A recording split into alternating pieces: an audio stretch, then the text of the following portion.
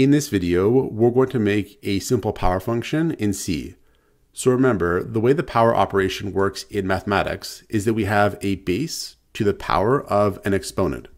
And we get the result by multiplying the base with itself exponent number of times.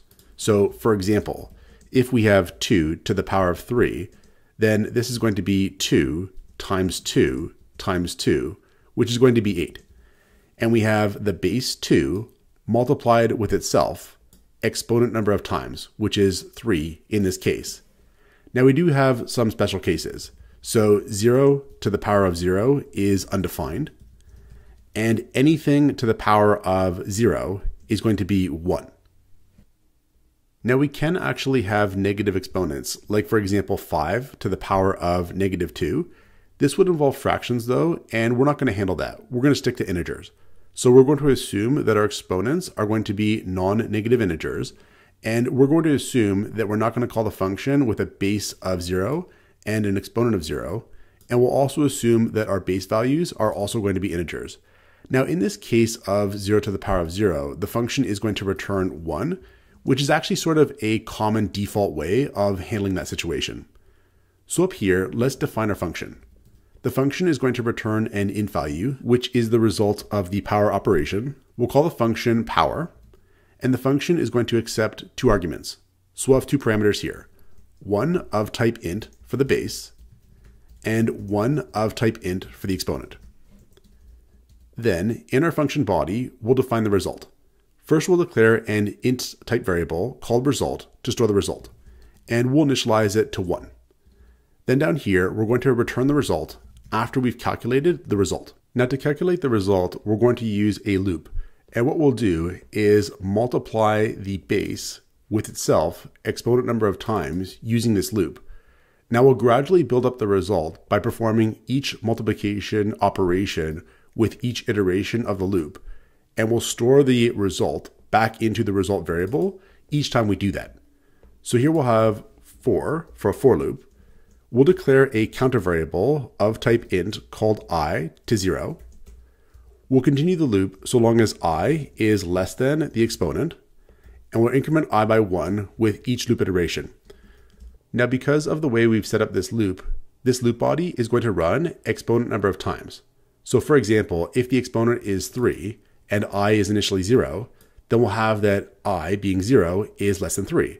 So this loop body is going to run the first time. Then I would be incremented to 1. 1 is less than 3, so the loop body would execute for a second time. Then I would be incremented to 2.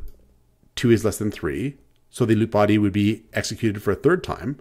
But then when I is incremented to 3, 3 would no longer be less than 3, and the loop body would stop executing at that point, and we would return the result. Now, if exponent is 0, this actually also works out. So if the exponent is 0, then that means this loop body is never going to execute because 0 is not less than 0. And in that case, this loop body never executes, and we would just return a result of 1, which would actually be correct when the exponent is 0. So what we'll do then in this loop body is actually calculate the result of the power operation.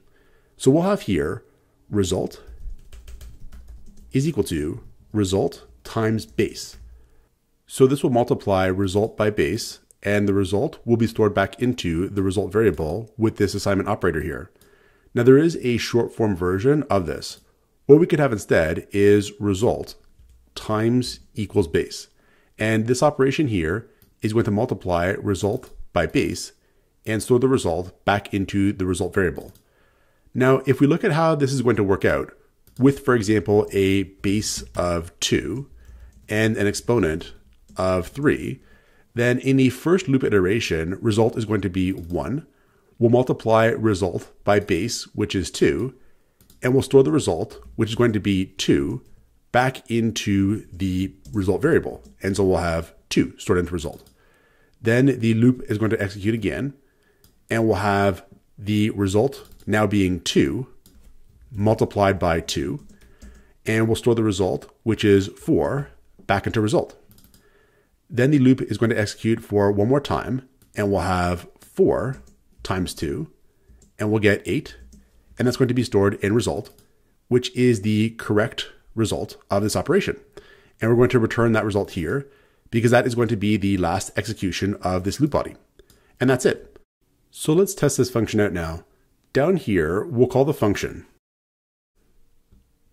We'll have here, let's say, power called with a base of 2 and an exponent of 3. And what we'll do is output the result of this using printf. So this function is going to return 2 to the power of 3, and we'll use printf here to output that. We'll call printf, and we'll have %d \n, where %d is going to output an int value that we're going to supply as a second argument to the printf function.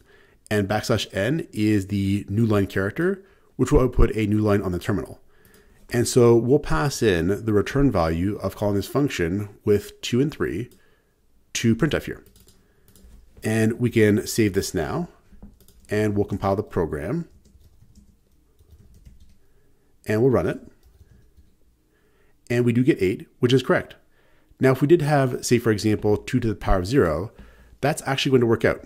So here we'll have 2 to the power of 0, we'll save it, we'll compile the program, and we'll try it again. And we do get 1, which is correct. Because again, this loop body is never going to execute in that case that the exponent is 0. And so we just return 1, which is correct. So this is how we can create a simple power function in C. Check out portfoliocourses.com, where we'll help you build a portfolio that will impress employers, including courses to help you develop C programming projects.